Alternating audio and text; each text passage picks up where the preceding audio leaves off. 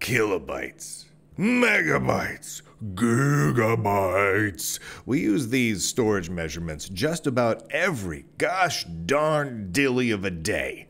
And most of us feel like we know exactly what they mean, but do you really know what a byte means? Do you know what it's always meant? Do you know? Are you truly sure about the origin of the word byte? I mean, who came up with the word byte anyway? Let's take a moment to look over the history of the term, if for no other reason than to feel smarter than most other nerds. Because don't you want to be at a party and have a whole bunch of factoids that most people don't know about the origin of the word byte and what it really means to just whip out and just be the life of the party? Yeah, you know you do. So let's start with this. What is a byte? If you ask good old Mr. Google what a byte is, you'll find a very specific definition. A byte is 8 bits. Okay, that's pretty straightforward. In fact, I would agree with that. And Mr. Google wouldn't lie now, Mr. Google? It really is 8 bits, right? 8 bits equals a byte. Okay, let's take that at face value for a moment. So what is a bit? Well, now that part is pretty simple. A bit is the smallest unit of information for a digital computer. A bit can have 2 possible values, a 0 or a 1. It's a Boolean. It's a binary. Now, how many people believe that bit is short for byte, B-I-T-E? You find this in many computer history books. This little tidbit has been repeated so often that many believe it. However, like many such oft-repeated anecdotes in computing, it is utter hogwash. In fact, BIT is an acronym for Binary Information Digit. You squash that little phrase together and you get an acronym to be BIT, B-I-T, Binary Information Digit. Now, a fun little factoid about the origin of the bit. The first usage of the word bit when talking about a type of data in reference to computing was by Vannevar Bush. He published an article entitled Instrumental Analysis in October of 1936 in an issue of the American Mathematical Society, and in it he used the phrase bits of information when talking about punch cards. However, the bit, B-I-T, just as a word, was a commonly used word in Middle English that referred to a mouthful or a morsel of food. This is the origin of why many people believe bit is short for byte, even though it isn't. As such, Vannevar Bush may not have actually been thinking about a bit as a binary digit. Instead, he may have simply thought, this is a morsel of data. Also worth noting, Bush never actually defines in that article what a bit actually is, making it likely that he was simply using the word bit in the Middle Englishy way and wasn't actually coining this term at all. The first distinctly verifiable usage of the word bit in this way, referring to computers, is by John Tukey from A Mathematical Theory of Communication, is by John Tukey. From this article entitled A Mathematical Theory of Communication, written by C.E. Shannon in 1949, quote, "The choice of a logarithmic base corresponds to the choice of a unit for measuring information. If the base 2 is used, the resulting units may be called binary digits, or more briefly, bits, a word suggested by J.W. John Tukey. A device with 2 stable positions, such as a relay or a flip-flop circuit, can store 1 bit of information." So there you have it. More information about the origin of the term bit than you ever possibly wanted to know. It came from John Tukey, and it means binary information digit. All right, you're welcome. Great. So let's move on from that. In short, a bit is a 0 or a 1, and a byte is a group of 8 bits. That's pretty easy and straightforward, right? No. Hold on, back up a little bit. While the byte being 8 bits is commonly accepted today, that was not always the case, not by a long shot. In fact, there are 2 competing stories for who created the term byte, and neither of them, not one of them, was referring to a set of 8 bits. That's serious. So no matter who you think created the term byte, it does not actually mean 8 bits. Neither of them. So let's look at both of these stories here. The first is Werner Buchholz. The most often cited creator of the term byte is Werner Buchholz, who used the term in 1956 to refer to a grouping of 6 bits when working on the IBM Stretch supercomputer. This is not Werner. This is just a guy sitting at a console for the IBM Stretch supercomputer. I just really like that picture. That's a cool looking computer, so I wanted to post a picture of it. So the 6-bit byte was pretty common in those days. In fact, Braille, the language, for blind people reading, was a 6-bit encoding of characters for the blind. And many of the early computers from IBM and others used 6-bit groupings to encode character data. 6 bits, not 8 bits per byte, right? That's totally different than what we have today. However, you knew there had to be a however. Let's talk about Louis Dooley.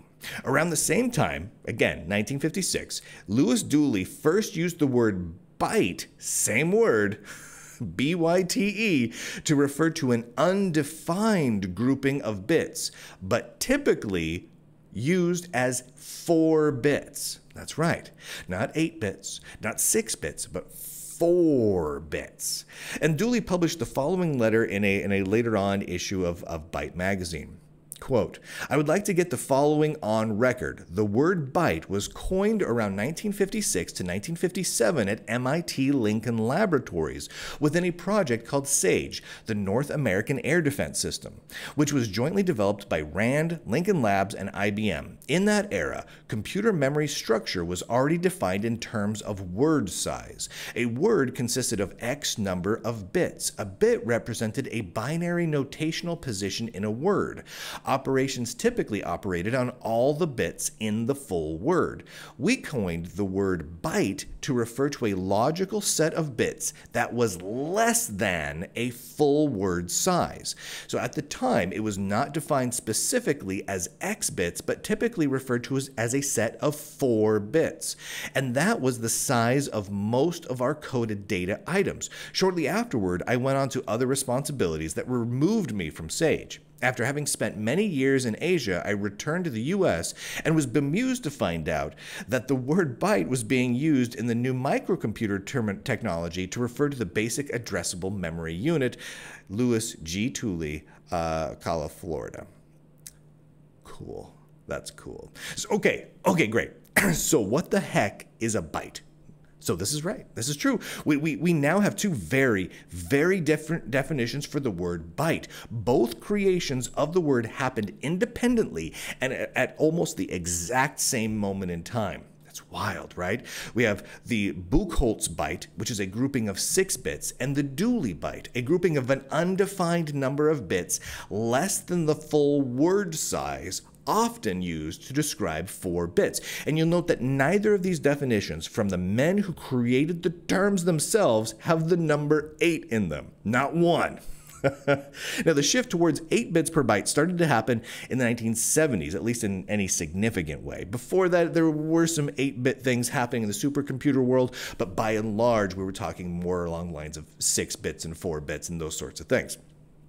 But with the development and gaining popularity of 8-bit processors, such as the legendary Intel 8008 CPU, things were moving more towards 8 bits per byte. Here's the Intel 8008 CPU. What a heck of a cool CPU, and what a weird history of how that happened. By the way, if you go to lunduke.locals.com or go to lunduke.com, there's an article on the history of the 8008 CPU. You got to read that because it is a really wild story. I don't know if a lot of people realize exactly how that CPU came into existence, how the weird competition with Texas Instruments, and how Intel didn't even design the instruction set in the CPU. They didn't do that. It was done by someone in Texas. It was crazy. But highly recommend checking that one out.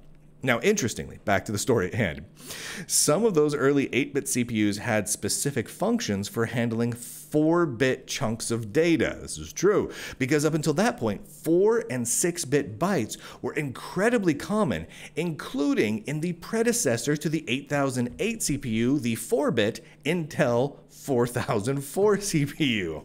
Right? And all of those all of those were considered to be bytes. There was a 4-bit byte and a 6-bit byte and an 8-bit byte. Now, fun fact, nowadays a 4-bit group is often referred to as a nibble, which is an adorable phrase. Okay, so for quite some time, the term octet or octad was used to denote 8-bit groups, and at some point along the way, most people phased that out as well, simply referring to all groups of bits as a byte, all groups of 8 bits as a byte, though you will still find octet used here and there, especially when talking about various network protocols, all of which means Dooley invented the modern byte, not Buchholz, right? Dooley. Now you go to Google and say, who invented the byte? It'll tell you Buchholz. And that's just straight up wrong. That's just absolutely incorrect. While many writers, enthusiasts, and computer historians are quick to say that Werner Buchholz coined the term byte, they are obviously, when you look at the actual data, mistaken.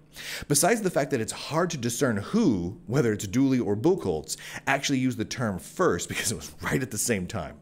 The Buchholz definition is no longer in use at all in modern computing. Not at all. The Buchholz definition is specific. It is 6 bits. There's no wiggle room for more or less bits in the Buchholz definition of what a byte is, which modern computing has deemed is not 6 is not the right amount of bits in a modern byte, right?